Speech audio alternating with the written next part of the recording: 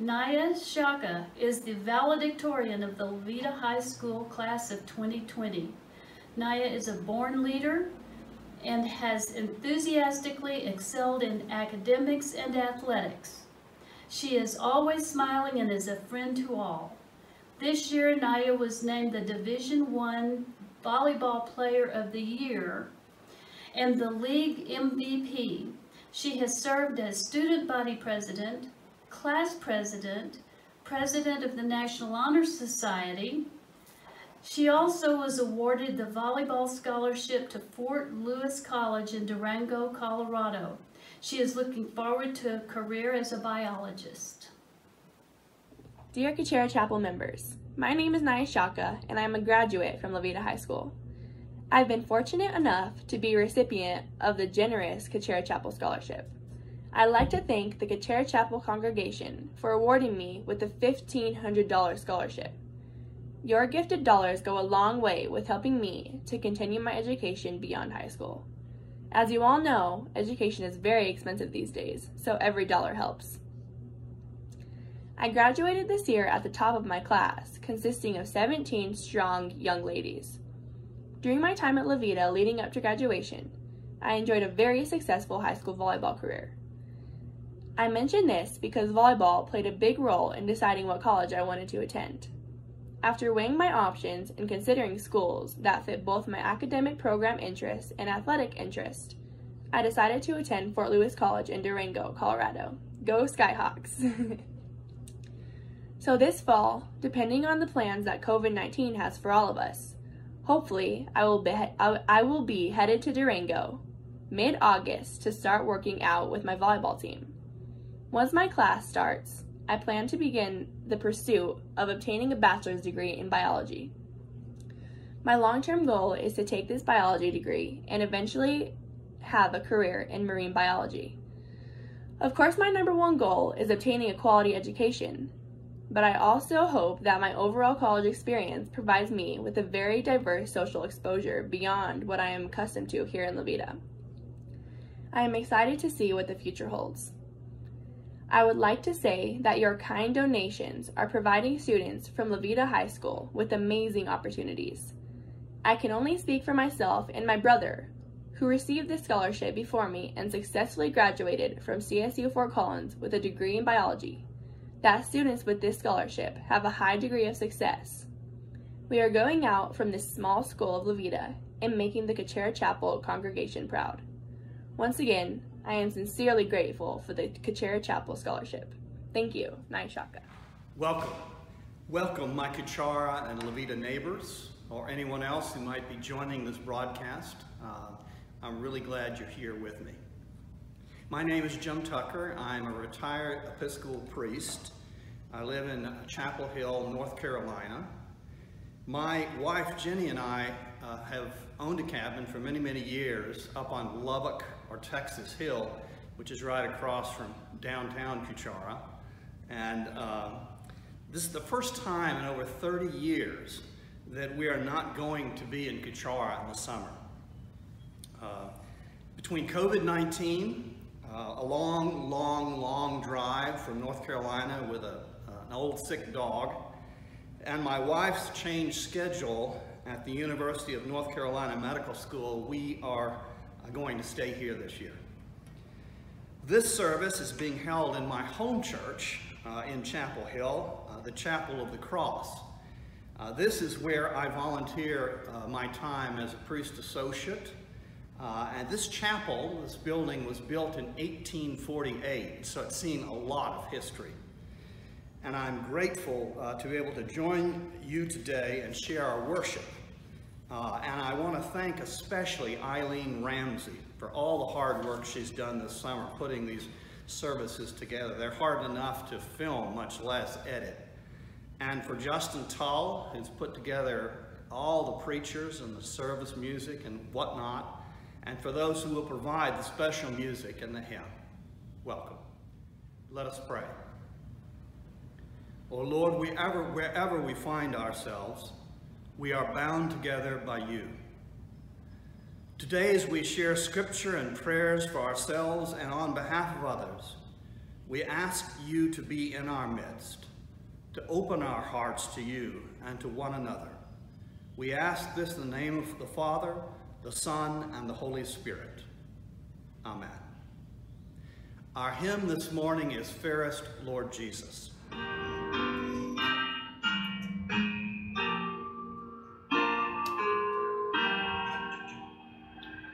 Fairest Lord Jesus, ruler of all nature, Mother of God and man the Son, thee will I cherish, thee will I honor, thou my soul's glory, joy, and crown.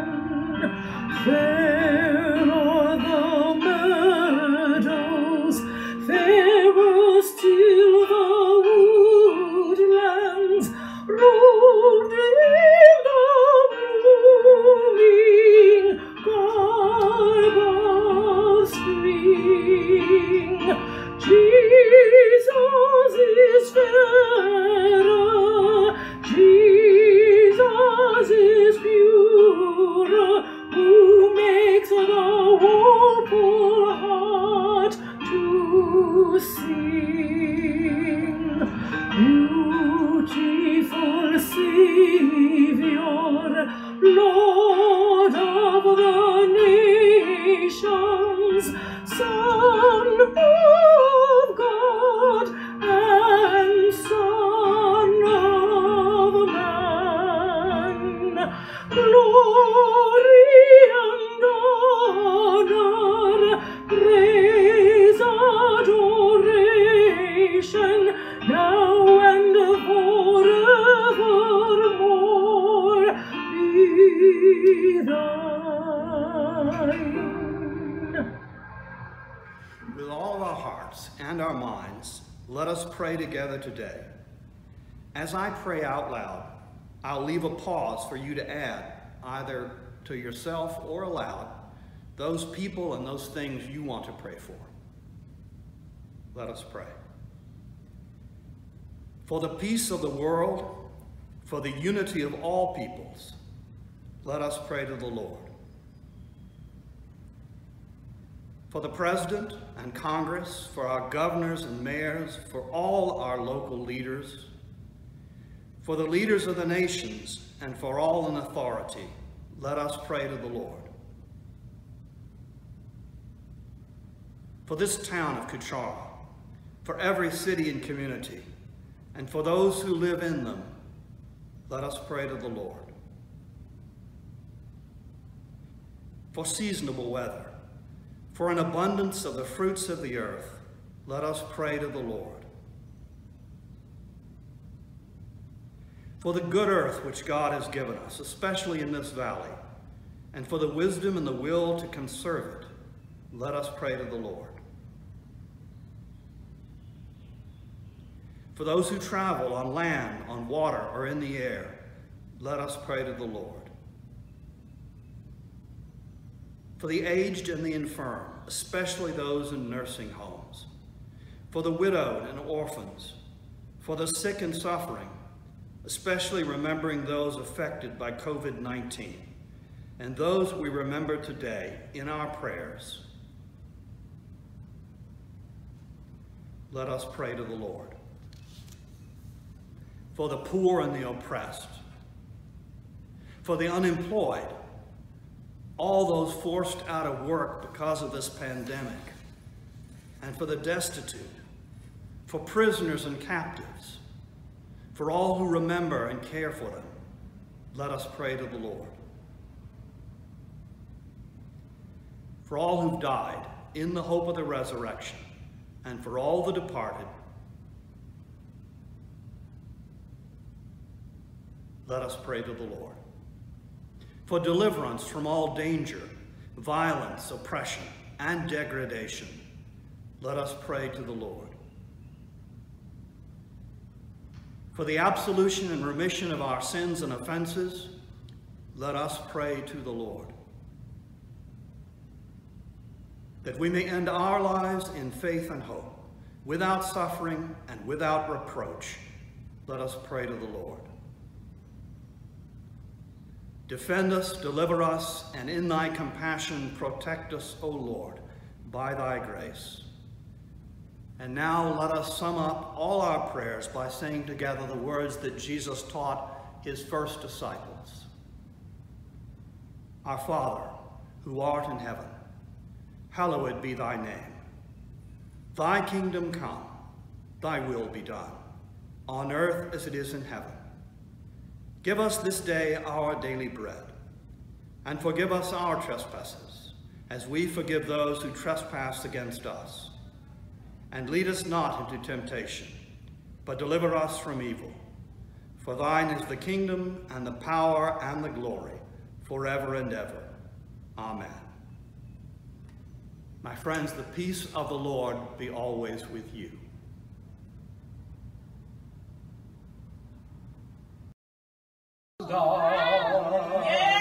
Matthew, Mark, Luke, and John, all of them prophets are dead and gone. Put your hands on that plow, oh God. Hold on,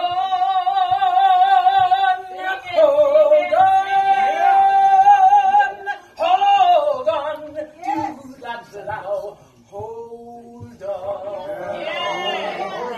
Sister Mary was bound in chains, every link had Jesus' name. Keep your hands on that plow, oh God. Hold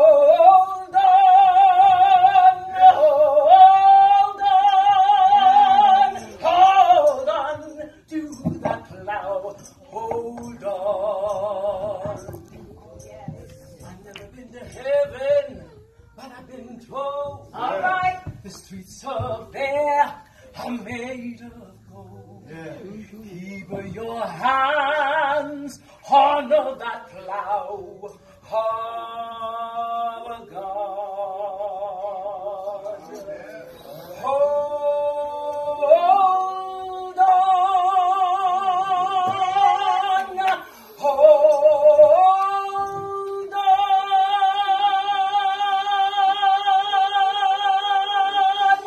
hold on to that plow, hold on. Yeah. Hold on, keep your hands on the plow, and hold on.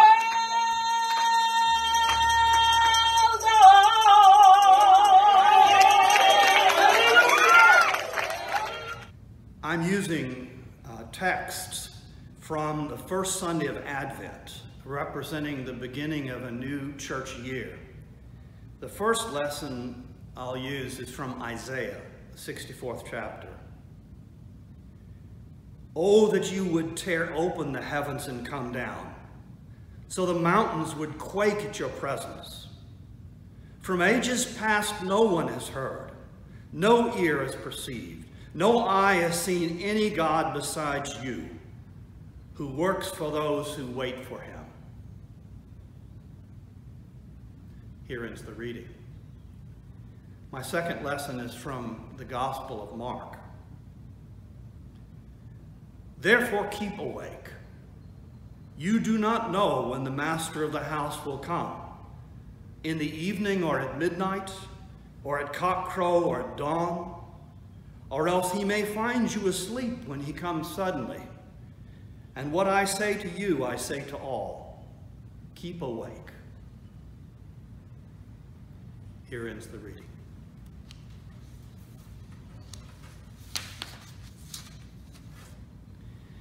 We all do a lot of waiting in our lives. We wait for trivial and important things. We wait for lights to change, for toast to pop up. We wait for people not wearing masks at the grocery store to move away. Or we wait to see if we can find toilet paper or Clorox wipes. We wait for appointments. We wait for church to begin. We wait for our wife to cut our hair with electric clippers because we can't go to the barber. We wait for fish to bite.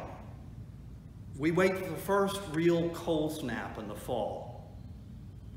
For computer programs to boot up. And in bigger ways, we wait. I once waited twice for 9 months for my children to be born, though my wife reminds me that her waiting was a lot harder than mine. As a minister, I wait with people to hear what a pathology report tells us. I wait with a family to see if a teenager comes home. I wait till nurses have detached hoses and lines from someone's body so I can go into the room with the family to pray for the person they loved. I wait with nervous grooms in those seemingly endless moments before the wedding music begins.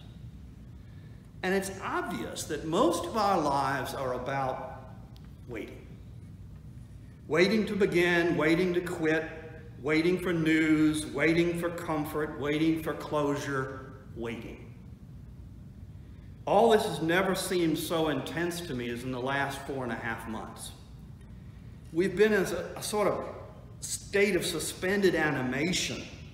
As a friend of mine told me the other day, we've been lurching from meal to meal, Zooming, learning to Zoom with our friends and families, watching grandchildren grow up on computer screens. And it's clear to me that waiting is simply a given, like breathing.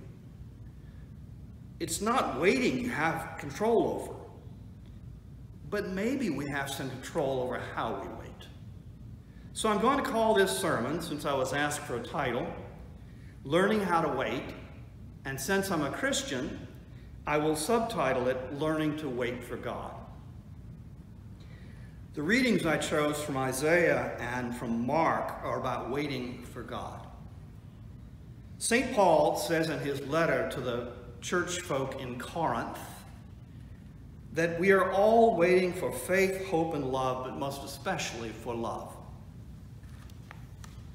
He said that God's love can survive all things, withstand any corrosion of life.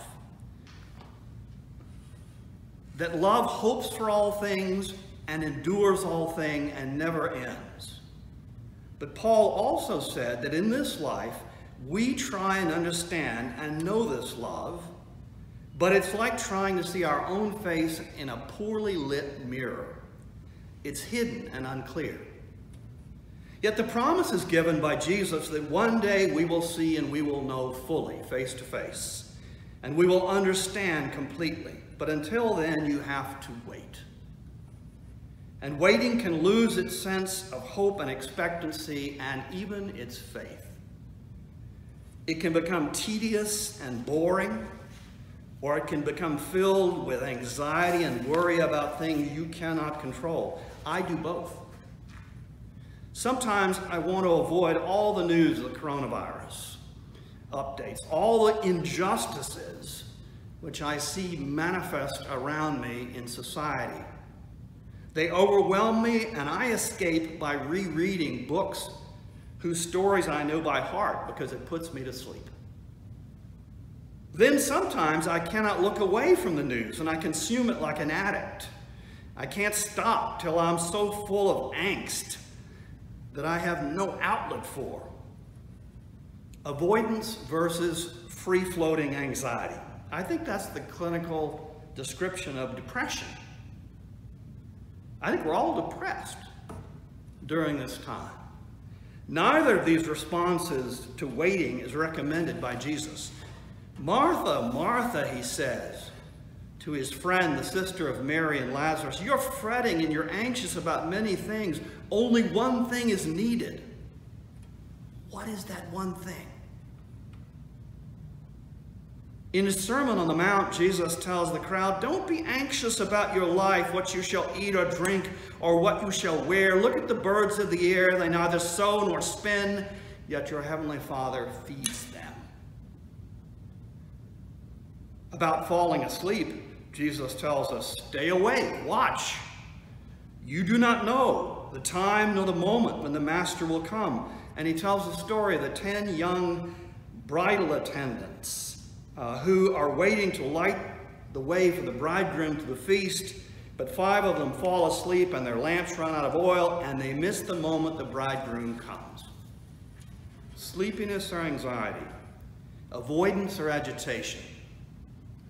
Is there no alternative when we wait, even during a pandemic?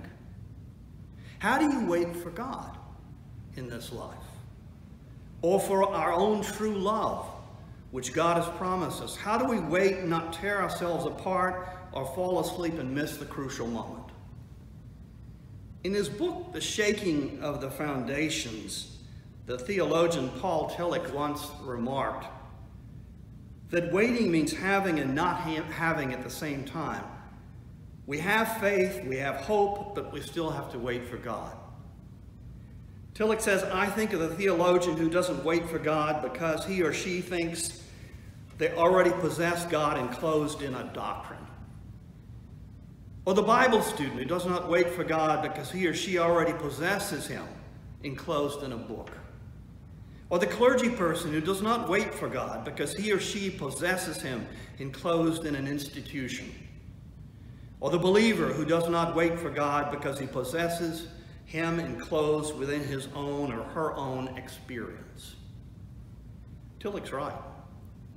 We don't wait for God. We create our own answers out of our boredom and our anxiety. I think of the ancient Israelites when Moses went up on the mountain to talk to God. They couldn't stand the waiting. So they made a golden statue of a bull out of all those golden bracelets and earrings that they'd stolen from the Egyptians, and they worshiped it. It's not easy to wait, but to wait with a purpose, to wait for God, to not memorize all the answers. Could such waiting be a completely different thing? Could waiting be part of being a person of faith? Could waiting even be seen as holy? In this light, waiting is the opposite of falling asleep or being constantly upset. Could God be using our waiting to break into our lives? To get our attention, and our normal pattern of waiting blocks him out. How can you hear if you're always falling asleep? How can you hear? How can you listen if you're so upset you can only hear your inner jangling? Can waiting be about infinitely more than killing time? Might it be the very prerequisite for hearing God's voice? There's a very ancient Jewish tradition at the Passover, the Seder dinner. At the center of the head table, a plate of food is left uneaten. A chair is left unused. The food and the chair for the prophet Elijah. Elijah is supposed to come to foretell the final coming of the Messiah, and there have been over 3,000 years of waiting for Elijah to show up. Are people anxious and depressed? Are they sleepy and avoiding? No.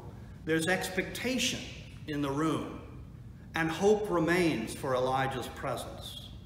The hope and expectation is that Elijah will come to the Seder dinner every year. Isaiah said to God long ago in Scripture, "Oh, that you would come down, that mountains would shake at your presence. For long ages, no one's heard, no one's perceived, no eye has seen any God like you who works for those who wait for him." As Christians, we believe that Jesus is the Messiah and has come and even now is in our midst, Emmanuel, God with us. And that beyond this world of waiting full of tedium and fear, there is a hope of true love.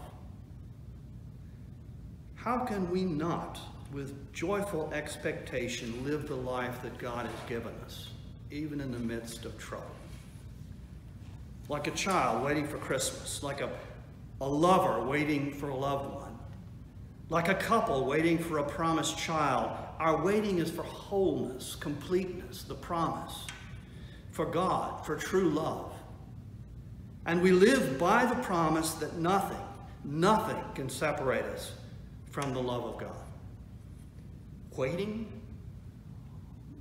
is not just something to be endured. It is our special destiny. We must resist all those who create false gods out of boredom and a desire for entertainment. We must resist all those who create false gods out of fear and anxiety and prey upon it. Our eyes may not yet be strong enough to see him clearly at our side, but that doesn't mean he's not there. And all the waiting we do now is to try and learn how to see and hear him. All times are modern times. Everyone who's ever lived in the past, like us, has thought they lived on the very cutting edge of modernity. In spite of plague, earthquake, fire, and famine, and in our own day we would add COVID-19, racism, or climate change, if we are waiting for everything to go back to the way it used to be, it's not going to happen. Life after COVID-19 will be different because life does not stand still.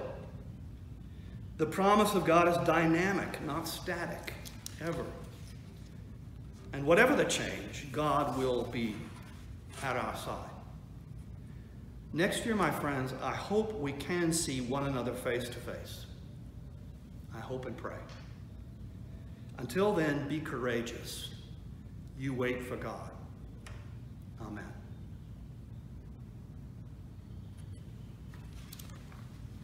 Let us pray. Oh God, give us the strength and the wisdom to wait for you. Awaken us to those needs of body and soul, of loss and hope, of wound and healing, which we must cry out before you. Be that leaping grace, that generosity of spirit by which we care anew for what happens to the human race. Make us aware of the ache and anxiety in the world around us.